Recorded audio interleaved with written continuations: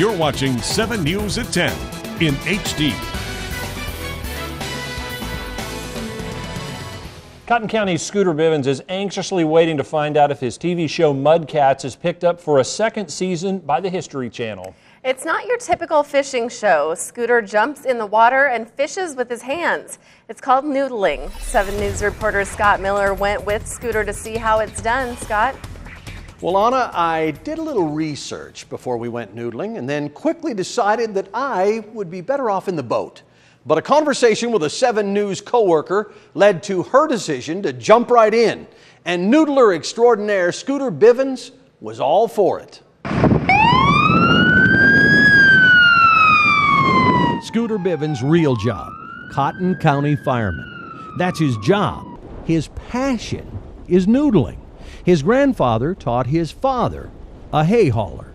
We'd be in the field and we'd be hot and miserable, and he'd kind of surpass us and say, or entice us and say, you know, well, let's get this field hauled and we'll go to Red River or we'll go to the creek and go noodling. And so us kids would hump up and we'd get the work done and then we'd go have some fun. Fun. For Scooter, this is fun. He's been noodling for 40 years, more than a few scrapes along the way. I've been beaver bit and I've been stabbed by fish, had to stay the night in the hospital. I'm glad I stayed in the boat. My 7 News coworker? I'm nervous. I'm excited. I just want to catch a fish. Nervous, excited.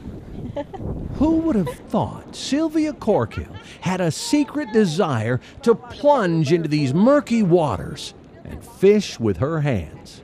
Scooter and his partner Tommy went first.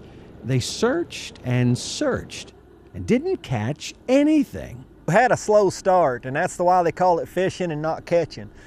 We went out and made probably 3/4 of a mile of beating the dirt and wading waist deep in the mud and the silt looking for the holes. Catfish live in holes, and when you find one, your goal, sounds crazy, is to get them to bite you. It's a rush now when you go in there and you start going in a hole, and before you even go in, well, he'll come out and grab you. Grab you? They actually bite you, and these guys live for this. An hour and a half after we put the airboat in the water, Scooter noodled, or caught, the first 2. Then it was Sylvia's turn. First, it bit her hand, but she held on and pulled it out, and it was huge, almost half her size. Oh, and she said it was cute. It's definitely not what I expected. It was scary, but at the same time, it was so much fun.